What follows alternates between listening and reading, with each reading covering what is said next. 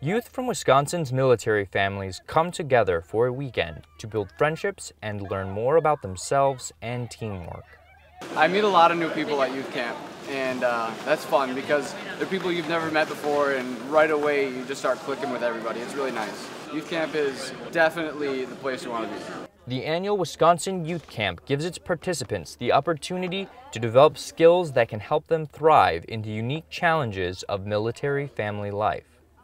The camp fosters teamwork and communication through challenging activities designed to promote healthy relationships. The campers busied themselves in a wide range of events, including an obstacle course, tug of war, scuba diving, rappelling, rock climbing, marching, and other military-related drills.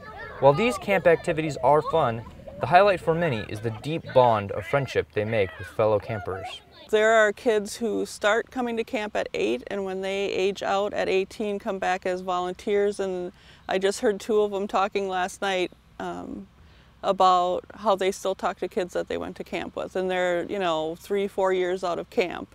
St. John's Northwestern Military Academy in Delafield held the event for the first time in the camp's 21-year history. Reporting from St. John's Military Academy, I'm Army Sergeant Brandon Frederick.